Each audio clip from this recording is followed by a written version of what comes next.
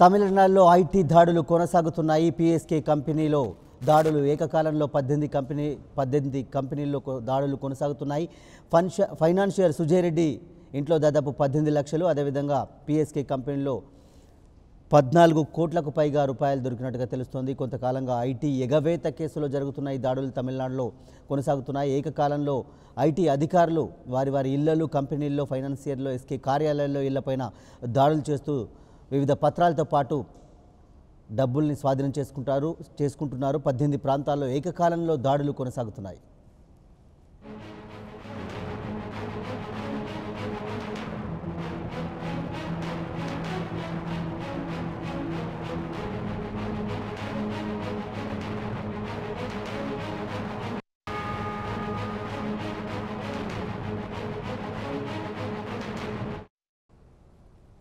Gopal IT దాడులకు సంబంధించిన details అందిస్తారు. గోపాల్, ఇప్పటివరకు అక్కడ ఎంత నగదును, వివిధ పత్రాలని స్వాధీనం చేసుకున్నట్టు తెలుస్తుంది? ఎన్ని ప్రాంతాల్లో సోదాలు కొనసాగుతున్నాయి?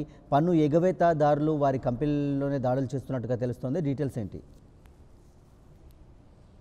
గత 3 రోజులుగా ఐటీ అధికారులు ఫైనాన్సర్ నివాసాలు, కార్యాలయాలపై ఐటీ అధికారులు సోదాలు చేస్తున్నారు. గత 3 రోజులుగా చేసిన సోదాల్లో ఈ రోజు భారీ నగదు శోధన చేసుకోవడం కాకుండా కీలక పత్రాలు కూడా శోధన చేస్తున్నారు. మొత్తం 38 కోట్లు పన్ను ఎగవేతకు సంబంధించి కూడా ఐటీ అధికారులు గత 3 రోజులుగా చేస్తున్న ఐటీ సోదాల్లో శోధన చేస్తున్నారు. అయితే సుజయ్ రెడ్డికి సంబంధించి 18 కోట్లు నగదు, అదేవిధంగా ఇతర కంపెనీల లావాదేవీలకు సంబంధించి కూడా ఐటీ అధికారులు నిర్వహించిన సోదాల్లో మొత్తం 38 కోట్ల పైగా ఐటీ అధికారులు శోధన చేస్తున్నారు. అదేవిధంగా ఫైనాన్షియల్ సంబంధించిన నివాసాల్లోనూ, కార్యాలయాల్లో నిర్వహించిన సోదాల్లో కీలక పత్రాలతో పాటు నగదు శోధన చేస్తున్న విచారణ కొనసాగుతుంది. అయితే ఈ ఐటీ సోదాలు ఈ రోజు సాయంత్రం, రేపు జరిగే అవకాశాలు ఉన్నాయి. పరమేష్, గోపాల్, ప్రధానంగా అంటే ఎన్నికలు జరుగుతున్న ఈ వేళ దాడులు చేయడం మాత్రం అధికార బీజేపీ కుట్రపూరితంగా చేస్తున్నట్టు రాజకీయ పక్షాలు చేస్తున్నటువంటి ఆరోపణల్ని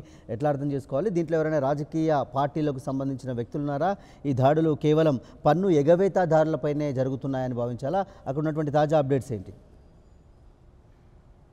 తమిళనాడు ఐటీ అధికారులు గత కొన్ని నెలలుగా ఐటీ సోదాలు జరుగుతూ వస్తున్నాయి. ఎన్నికల నోటిఫికేషన్ వచ్చిన నేపథ్యంలో చూస్తున్నామంటే డిఎంకే సీనియర్ నేతల నివాసాల్లోనూ ఐటీ అధికారులు సోదాలు చేశారు. వారి మొత్తంలో కూడా నగదు శోధన చేస్తున్నారు. డిఎంకే సీనియర్ నేత దురైమురుగన్ నివాసంలోనూ, అతని కాలేజీ గూడెంలో కూడా సోదాలు నిర్వహించిన నేపథ్యంలో భారీ మొత్తం నగదు శోధన చేస్తున్నారు. అదేవిధంగా అన్నాడీఎంకే సీనియర్ నాయకుల నివాసాల్లోనూ, బంధువుల నివాసాల్లోనూ, కార్యాలయంలోనూ ఐటీ అధికారులు దాడులు నిర్వహించారు. ఈ డిఎంకే, అన్నాడీఎంకే రాజకీయ నేత నివాసాలే కాకుండా చెన్నైలో ఉన్న ఫైనాన్సర్ నివాసాల్లో కూడా ఐటీ అధికారులు గత 3 రోజులుగా సోదాలు నిర్వహిస్తున్నారు. ఈ సోదాల్లో ఇప్పటి వరకు 35 కోట్ల నగదు, అదేవిధంగా కీలక పత్రాలు కూడా శోధన చేస్తున్నారు. అయితే పన్ను కట్టలేని నేపథ్యంలో కూడా ఐటీ అధికారులు ఈ సోదాలు నిర్వహిస్తున్నారు. Ramesh, right, thank you Gopal.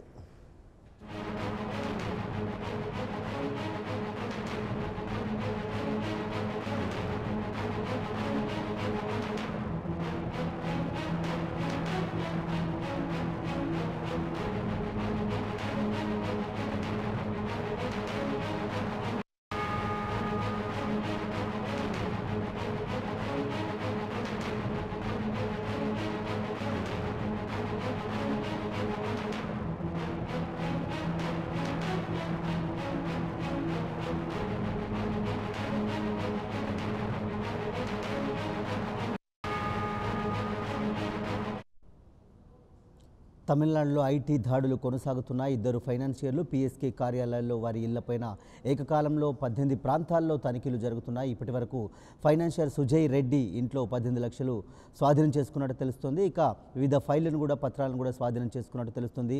మరోవైపు 18 ప్రాంతాల్లో ఏకకాలంలో దాడులు చేస్తున్న పోలీసులు మలేషియా కంపెనీకి చెందిన 16 కోట్ల పెట్టుబడిపై కూడా ఆరా తీస్తున్నట్టుగా తెలుస్తుంది. కొంతకాలంగా ఐటీ ఎగవేత కేసులో జరుగుతున్న ఈ దాడులు దేశవ్యాప్తంగా కొనసాగుతున్నాయి. ఎన్నికల వేళ జరుగుతున్న ఈ దాడుల్ని రాజకీయ పరంగా ప్రతిపక్ష పార్టీలన్నీ కూడా ఇది కావాలనే ప్రభుత్వం కావాలని కుట్రపూరితంగా వ్యవహరిస్తున్నాయంటూ కూడా చేస్తున్నటువంటి పరిస్థితిని చూస్తున్నాం. కొంతకాలంగా జరుగుతున్నటువంటి పన్ను ఎగువేతదారుల ఇళ్లల్లో సోదాలు కొనసాగుతున్నాయి. వారి నుంచి పెద్ద ఎత్తున పత్రాలని నగదుని స్వాధీనం చేసుకుంటున్నటువంటి పరిస్థితిని చూస్తూ ఉన్నాం.